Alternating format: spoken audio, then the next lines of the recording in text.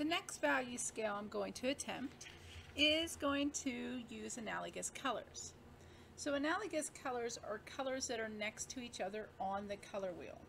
So I have red as my main color. So I'm going to turn my adjacent color wheel in the middle here, whether you are using your homemade version or you are using the printed out copy.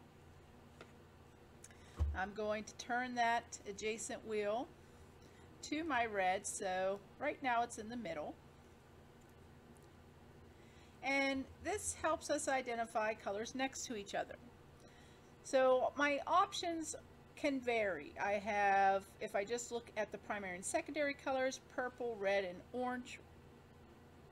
There is, if I make a slight adjustment, and again I'm going to move this up so I'm just looking at primary secondary colors, red, orange, and yellow would be adjacent colors. I could go this way also, and that red, purple, and blue would be adjacent.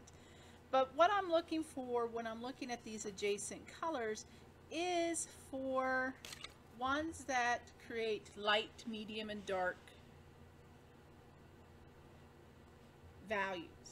So looking here with red in the middle, if I were to use red and the purple and orange adjacent colors, then orange is lighter than red, so it would be my lighter value. Red would be my medium value. Purple would be my darker value. If I swing this adjacent wheel in this direction, and again, this one, it's not quite as large of a division, but I'm looking at these three connecting. Red, orange, and yellow. Yellow is definitely the lightest. Orange would be medium. Red would be darkest. So I'm going to try them both out. I'm going to divide my next row of value scales in half once again. And again, I'm not measuring, I'm just kind of judging the distance between ruler and pencil line. If it's a little crooked, it's a little crooked, as long as I get about a half division. So for this, I'm going to need, in one value scale, yellow and orange, and my 324.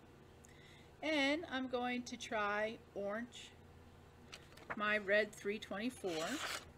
And let me find a purple here.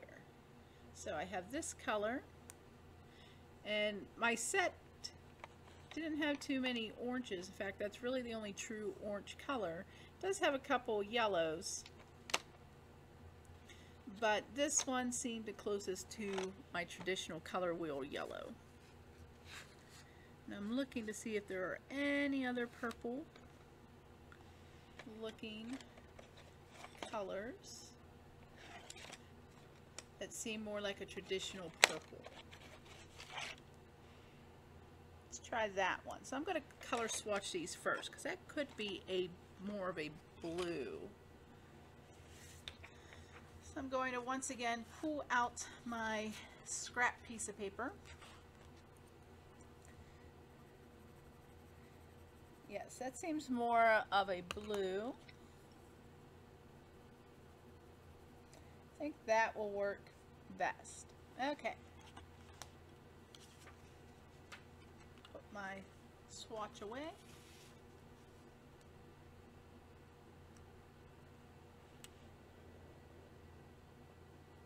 So now that I determined my colors, I'm going to do something similar to what I did here, where I pulled out pencils of a similar red hue, in that I'm going to now use my analogous colors. So I'm going to start with yellow.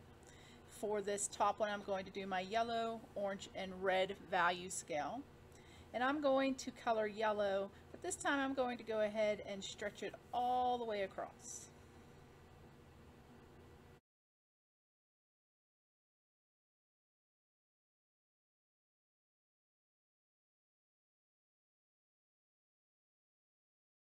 Now the reason why with this value scale using the analogous colors of red, orange, and yellow that I stretched the yellow all the way across, notice I did ease up on pressure as I went, is because red and yellow make orange, and my red should cover up over top of any little tiny light coating of yellow I put on here and not affect the red color too much. So I'm going to take my orange and start in the middle.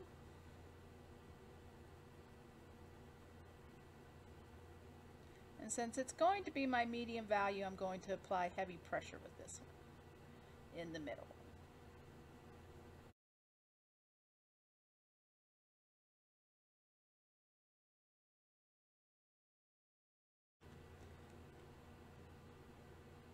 Okay, so I've applied orange with a heavier pressure in the middle.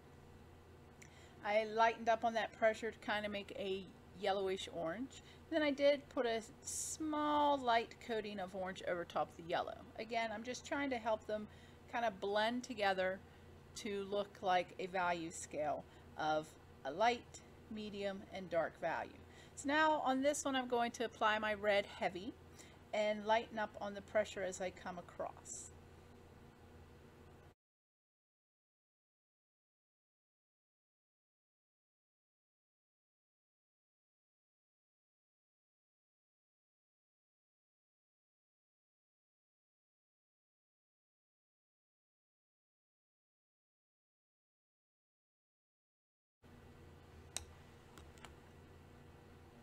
Okay, so there is a value scale using analogous colors of yellow, orange, and red.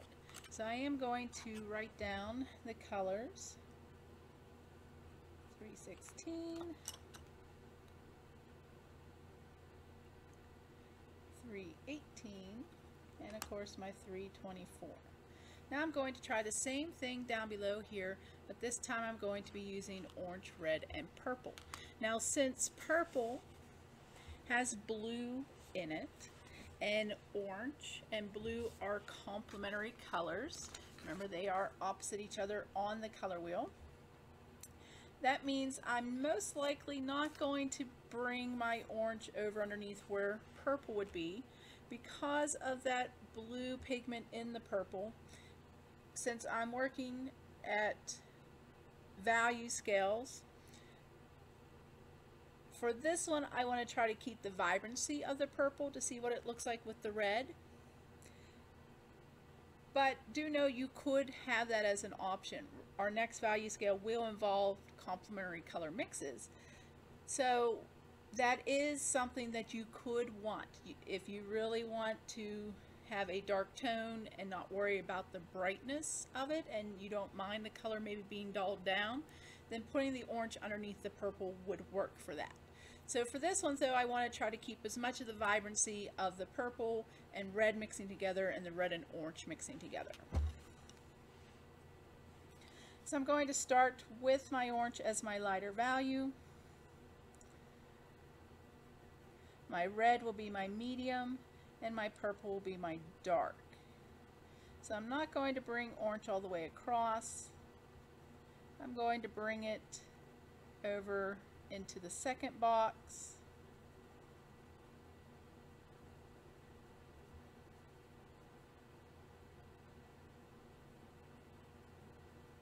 To mix with red.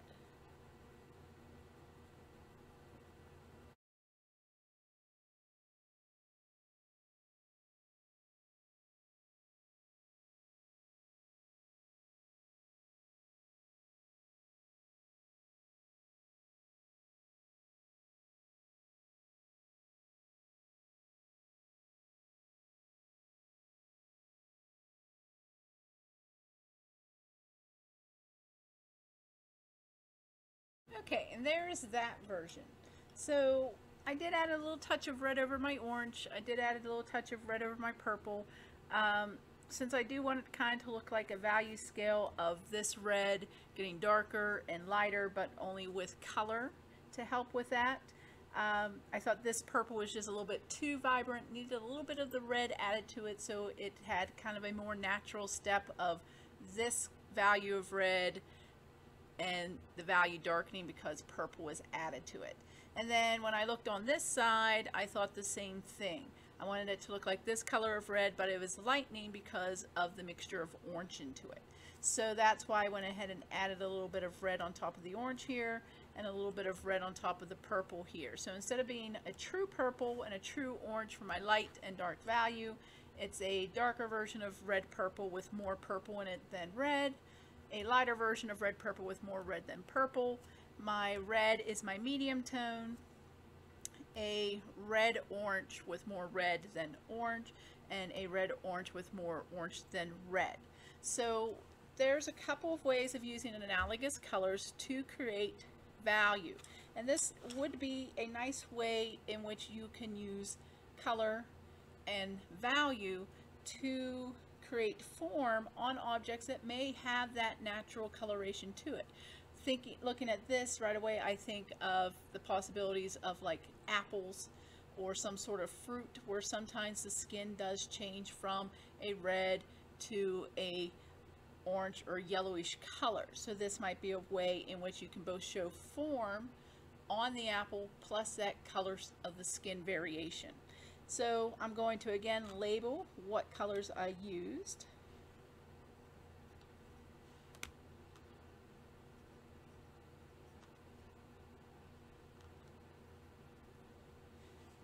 And I'm ready to move on to the next value scale.